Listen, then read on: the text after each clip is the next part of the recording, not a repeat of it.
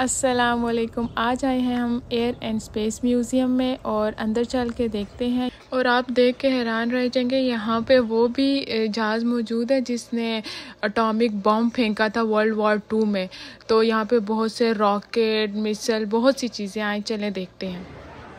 और ये था, हम म्यूज़ियम में इंटर हो चुके थे और देख सकते हैं आप कि कितने ज़्यादा यहाँ पे हर तरह के डिफरेंट टाइप के जहाज़ हैं, उनके पार्ट्स भी हैं और इतने पुराने सदियों के जहाज़ भी यहाँ पे मौजूद हैं।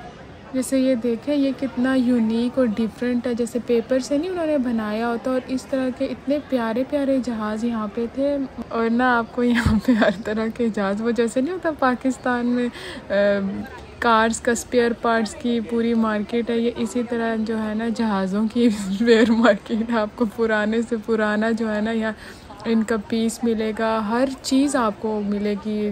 डिफरेंट रॉकेट, हेलीकॉप्टर्स वगैरह, बहुत सी चीज़ें थी वहाँ पे। और अब मैं आपको दिखाऊंगी सबसे डेंजरस प्लेन। क्योंकि ये वो प्लेन है जिसने एटॉमिक बॉम्ब फेंका था जापान में और जिसकी वजह से बहुत से लोग मरे थे। तो इसलिए बहुत से लोग भी और इसकी पिक्चर्स ले रहे थे और बातें कर रहे थे।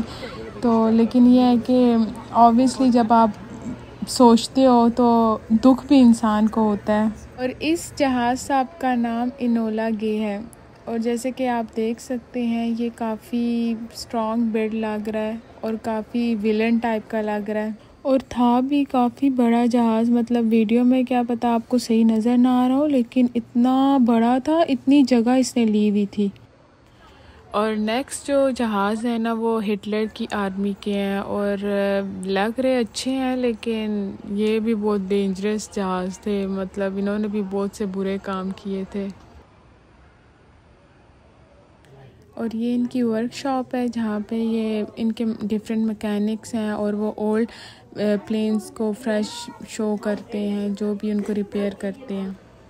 And this was one of the biggest attraction in the museum space part, क्योंकि ये रॉकेट है जो फर्स्ट अमेरिका में बिल्ड हुआ था मून के लिए। और ये अब आप सारी चीज़ें देख सकते हैं क्योंकि हम अब स्पेस वाले पार्ट में आ गए।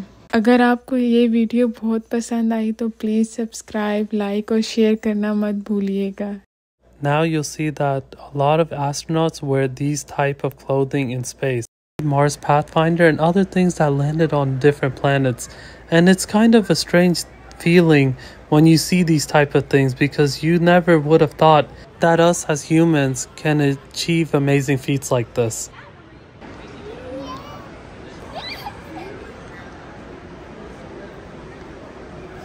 Now you'll see many different type of missiles and they have different designs, shape.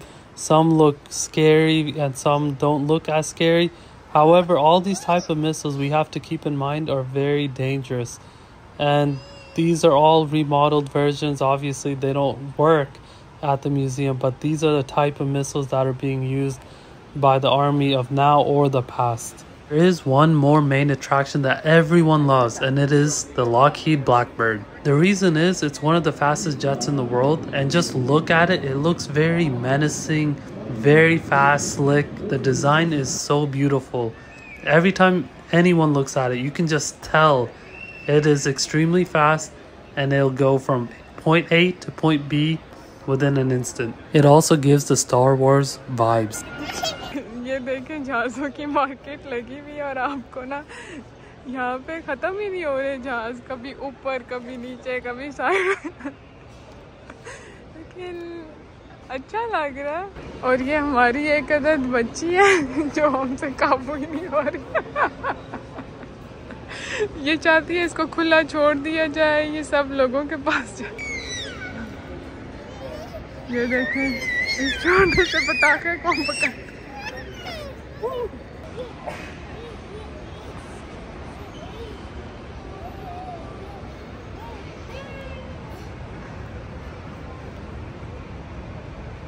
Earlier in the videos, Zanera was talking about the Nazi army aircrafts, and this is much closer in person.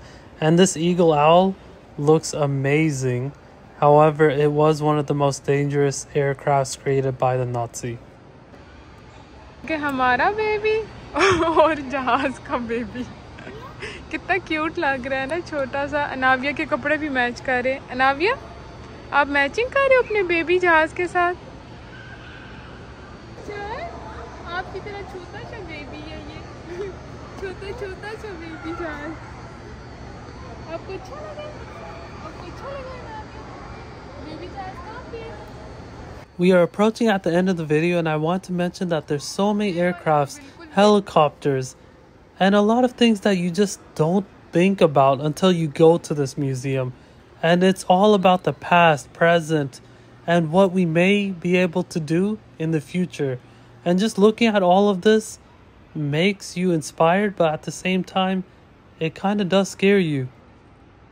Zanera, Anavi, and I really enjoyed making this video, and inshallah many of you will be able to come to this museum as well and enjoy it as well. Don't forget to subscribe, share, like, whatever you want to do. Inshallah, see you next time.